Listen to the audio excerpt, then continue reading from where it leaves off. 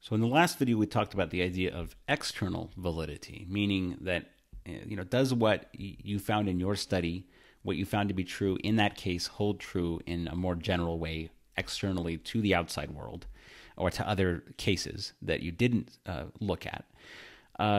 Now we have the inverse of that, which is internal validity. And this just has to do with the idea of what is happening within. Instead of external or outside of your study, this has to do with within your study. Put that within your study. Are you making claims about what happened that are valid? In other words, remember with validity, this means the results. The results mean what you claim they mean. I mean, this is one way of phrasing this. In this case, we're saying, do the results mean what you claim they mean just within your study, not worrying about whether they apply in other cases. Now, more specifically, this is the definition that I like, but more specifically, this is essentially always used in cases where we're talking about experiments. With, again, the idea of an experiment, meaning that we are trying to demonstrate that one thing causes another. So in this case, when we say that the results mean what you claim they mean, what we are saying is specifically the kind of claim we're going to make is that X causes Y. So in the example that we've looked at, our very silly example, we've talked about the idea of looking at whether spinach is related to intelligence. And in particular, we might want to do a study in which we say, does spinach cause an increase in intelligence?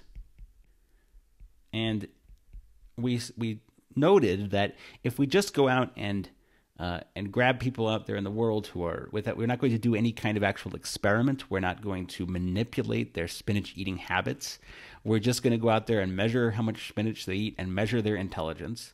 And then we find this relationship between spinach and intelligence. Oh, smarter people eat more spinach. If we were to then make this claim that spinach causes intelligence, making this causal claim, so internal validity has to do with causal claims having to do with causes. If we make this causal claim, but we didn't actually do an experiment, well, then we can say that this lacks internal validity.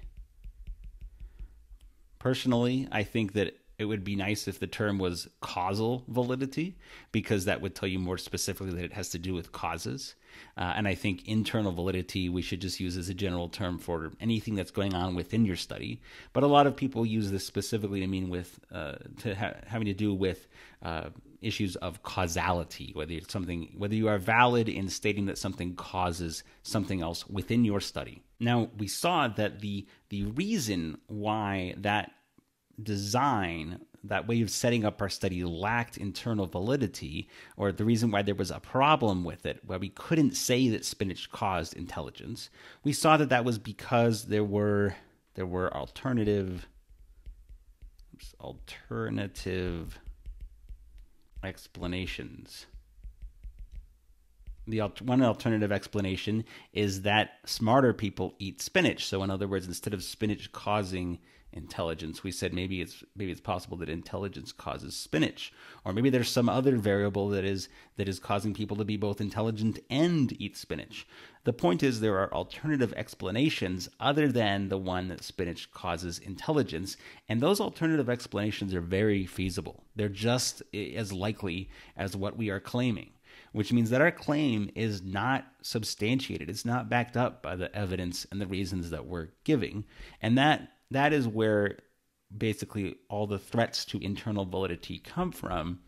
They come from alternative explanations. So alternative explanations are where threats to internal validity come from.